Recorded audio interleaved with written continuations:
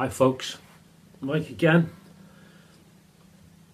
This is a kind of bespoke video relating to a question from a student that I've got about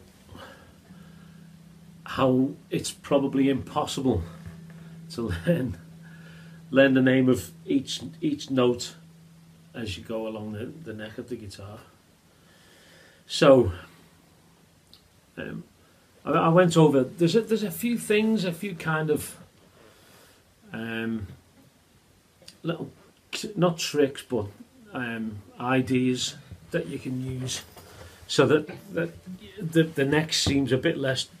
I remember early on it was a really daunting prospect, thinking, how am I going to learn all these notes, and do I really need to know where each note is on the neck? Here's the thing. We know that the bottom string gives an E pitch. There's our E. And we know that the top string gives E. So it goes without saying that whatever happens on the E string, the bottom E happens on the top E. So if I was to go to the first fret of the E string and play an F, then on the first fret of the E string, nearest to the floor, I'd play it'd be an F. So then on the third fret we've got the G on the top E. So on the third fret of the bottom E, it's got to be G, and so on. So 5th fret A, 5th fret A, 7th fret B, 8th fret C, 10th fret D, 12th fret E, 12th fret E. Easy enough.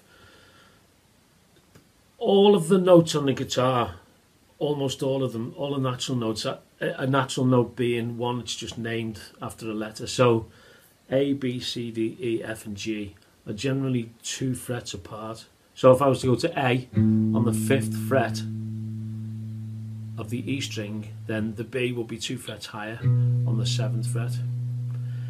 Except in the case of B and C and E and F. So if you play an E, say for instance on the 2nd fret of the D string, then the F would be next door, ascending, so that means going higher. So the D, take your finger off because that's now effectively 2 frets away. Back to the E, up 1 to F. So from F, the next natural note is going to be 2 frets higher, and that's G. That G, you'll notice on the 5th fret, is the same note as the G string. Okay, so let's go back for a second. So we've got an E. We know we've got an E. Got an E on the bottom string. We've got an E on the top string. Every note on the E strings corresponds with the same note 2 frets higher on the D string. So if we go to the 2nd fret of the D string, we've got an E. So that we've got 3 E's there, 3 different, low E, an octave higher on the 2nd fret of the D string, and E nearest to the floor. So that's going to work all the way up the neck. So if we play the 2 F's, then there's going to be an F 2 frets higher on the D. So if we go to the 3rd fret, play 2 G's, there's going to be a G 2 frets higher on the D. If we go to the 5th fret, we get an A on the 2 frets higher on the D. It goes like that all the way up the neck, obviously.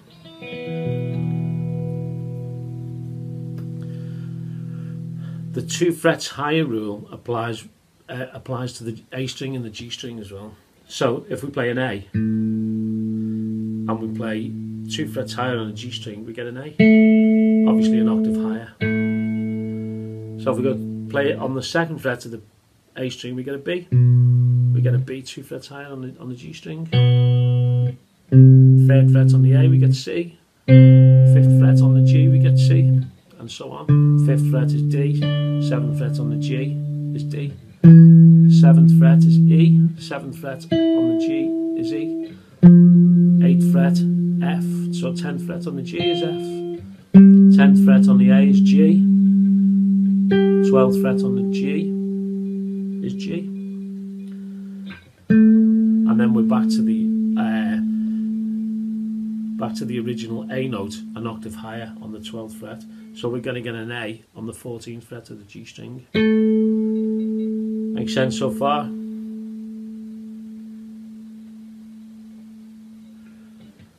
Okay. If you wanted to tune the guitar and you didn't have a tuner, you would go to the 5th fret. Now what I mean by that is, if you're on the E, you go to the 1st fret, you get an F. 3rd fret, you get G. 5th fret, you get A. That A is the same note as the A string, or should be. The two notes have a slightly different timbre. By that I mean they sound a little bit different, mainly because the E string is thicker and it's a different string than the A string. It's a fretted note on the 5th fret of the E. It's the open string on the open A. So we get a different quality of note, but it should be the same pitch. It should be 110 Hertz at the 5th fret and on the open A. Okay, so on the 5th fret of the A string, we get D, which is the same pitch as the open D string. 5th fret on the D string, we get G, same pitch as the open G. Now this is where things get slightly confusing, because we go to the 4th fret on the G string and we get a B. It should be the same note as the open B string, but then we go back to the 5th fret on the B, where we get an E. It should be the same as the open E. And these days we've got electronic tuners and tuner apps on the on the smartphone, and tuners that are built into amps. So it's almost a dying art to tune a guitar in that way. It's called relative tuning because the strings are now in tune in relation to each other. In other words, in between the E and the A is a fourth, in between the D and the A is a fourth, in between the D and the G is a fourth, in between the G and the B is a major third, in between the B and the E is a fourth. The problem with relative tuning is that we need the A string to be 110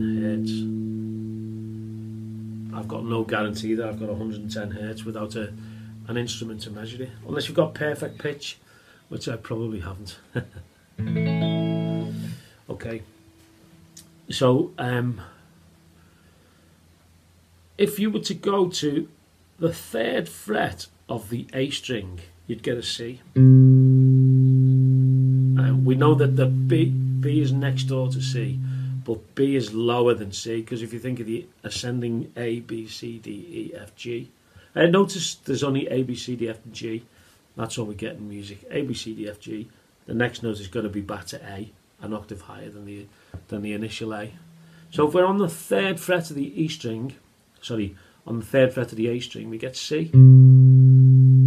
2 frets higher is going to be D, obviously. If we go back to the C, 1 fret lower is going to be B. So we're on the 3rd fret of the A string. If we go to the B string and we play the 1st fret, it's going to be C, isn't it? So whatever happens on the A string is the same on the B string, 2 frets down. So if we're on the 5th fret of the A, we get D. So we get D on the 3rd fret of the B. 7th fret of the A, 5th fret of the B, we get E, and so on. Always remember B and C are next door, E and F are next door, everything else is 2 frets apart. Next door, as in 5th fret and 6th fret, is called a semitone. If we go back to the 5th fret and play 2 frets higher, that's called a tone. If we go back to the 5th fret and play down 1, that's a semitone from the original note. Go to the 5th fret and go to the 3rd, that's a tone.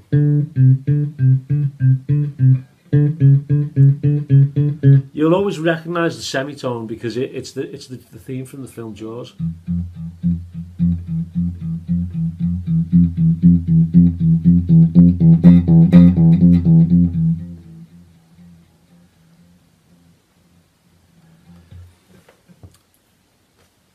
everything that happens on the open strings, E, A, D, G, B, E, is exactly the same at the 12th fret.